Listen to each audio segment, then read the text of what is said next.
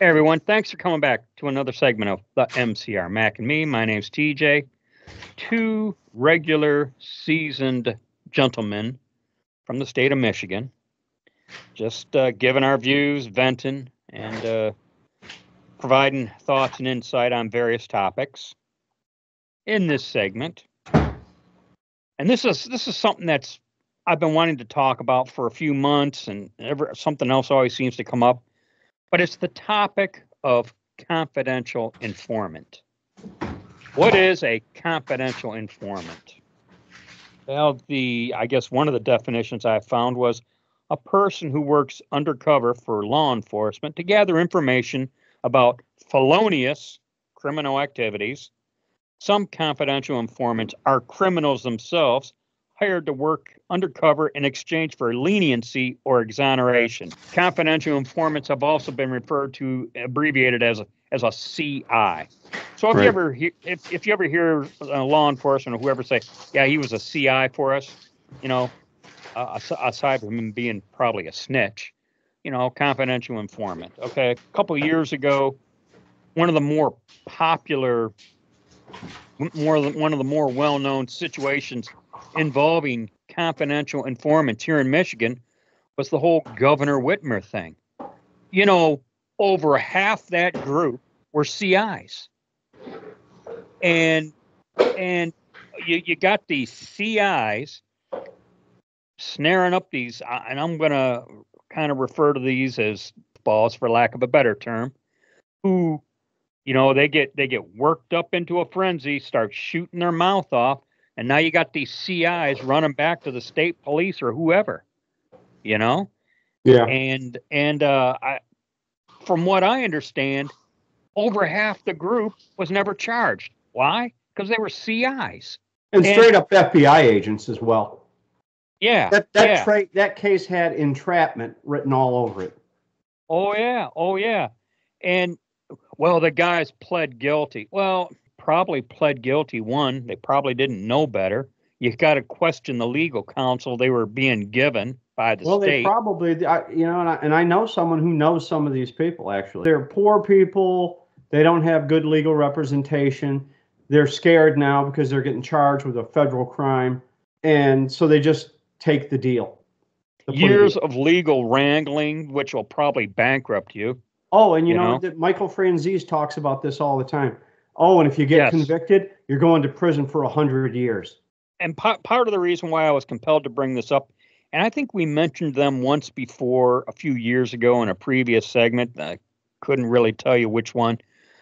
This whole Patriot Front group.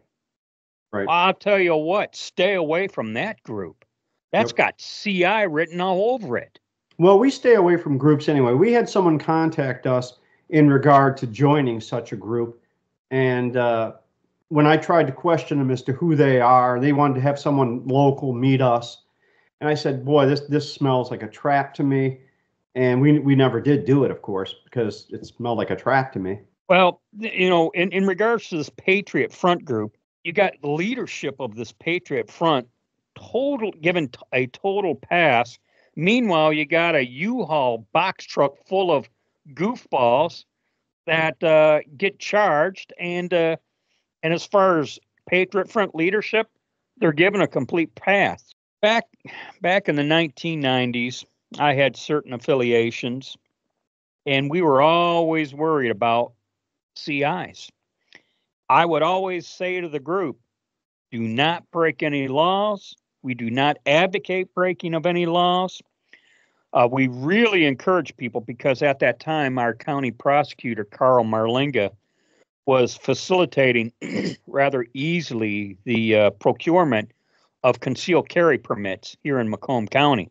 So we would tell everyone, get a concealed carry permit, because that helps you with some of the trickier gun laws, Right.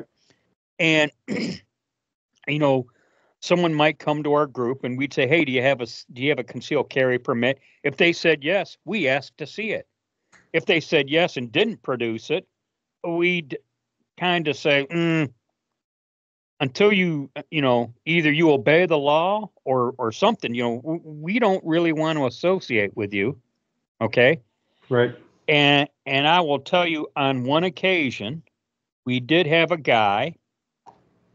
He didn't have a concealed carry permit. We suspect he got in trouble with the law because it's so easy to get in trouble over gun laws. Sure. I'll go into here in a bit, but we were so worried about this one guy. We basically said, "Hey, we're not comfortable with you. We're not comfortable with your presence. Please don't come around. We Right. don't know what's going on with you."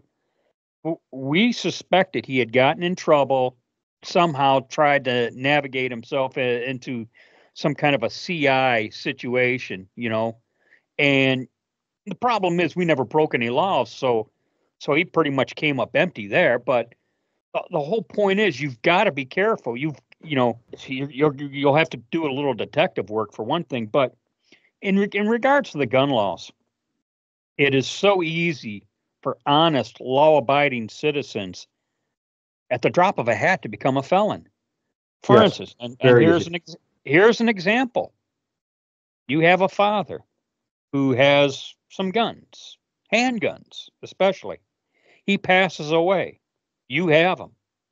If you don't take that death certificate and get them registered into your name, however the local ordinance states, but I'm an honest citizen. I don't break the law. Well, you are now. Yeah, let me jump in here for a second because I know it's going to happen in the comments section. You don't need it because of the Second Amendment. We deal in what is, not what should be. So let me just Yeah, say that. and you know what? To that particular individual, you got to obey the law, man. You got to obey the law, whether you agree with it or not. We fully understand that the Second Amendment gives us our right to do that. However, that's not where we're at. And like this has been something that's been gnawing at me for a few months now, and I thought, this is as good a time as any to bring it up and talk about it. Well, I did have someone contact me on, I want to say it was Facebook. I can't remember exactly, but and it's been a few years, and they wanted to sell me guns, and I said, "Man, hit the road, Jack." I said, if I buy a gun, I buy it from a known FFL in here in Michigan. So don't even try it. Yeah, if you're going to buy or sell, you need to know the other party. I have a couple times sold legally through following the legal parameters of the transaction. But both of these individuals, I knew personally, for one way or another, whether through work or just knowing the person for 30 years. Right. You sell the gun to the wrong person, see if you're not on the hook if something bad happens. Well, and that's why I emphasized known FFL. And when I say known, let's say it was a private FFL. I want to see the FFL and I want to take a picture of it. Yeah. Well, and that's why. And if they don't like that, then I move on. Most of the group that I associated with, we all had concealed carry permits.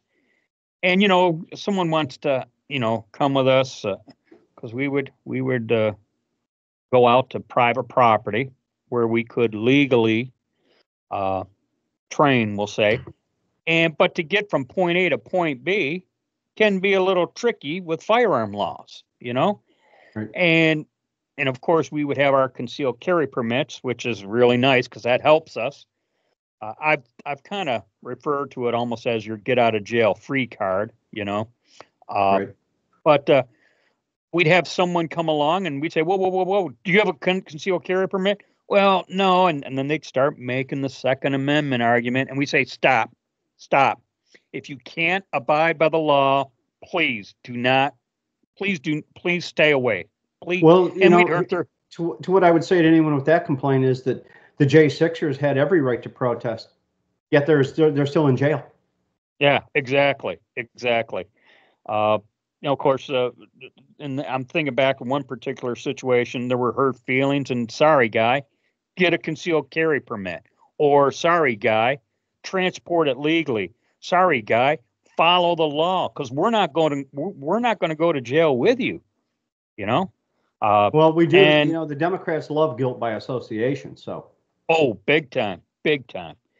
And I'm sure there's going to be the detractors out there to this segment saying, we're not true patriots. All right, yeah, get bent. Yeah. All right, whatever. And for those who give a care, man, just please be careful. Please be careful. Know who you're associating with, and don't break any laws. The liberals are just looking for a reason to lock you up, Right. And yeah, you got the old lady in jail for 3 years because she dared to enter through the Capitol doors. That's all. That's all I got. Any final thoughts or comments? No, Mac? I think it's sound advice to be careful who you associate with. And I'm going to reference CIs. They're not worried about if there's, if they're a CI, you think they're going to worry about whether they're doing something legally or illegally? They got the Right. feds on their side. CI breaking the law, and you say, well, he's breaking the Well, law. I guess I they've will. been granted immunity. Yeah, exactly. Just be careful. Just be careful out there, okay? And we'll call this one a wrap. As always, be safe. Watch your six, and don't tread on me.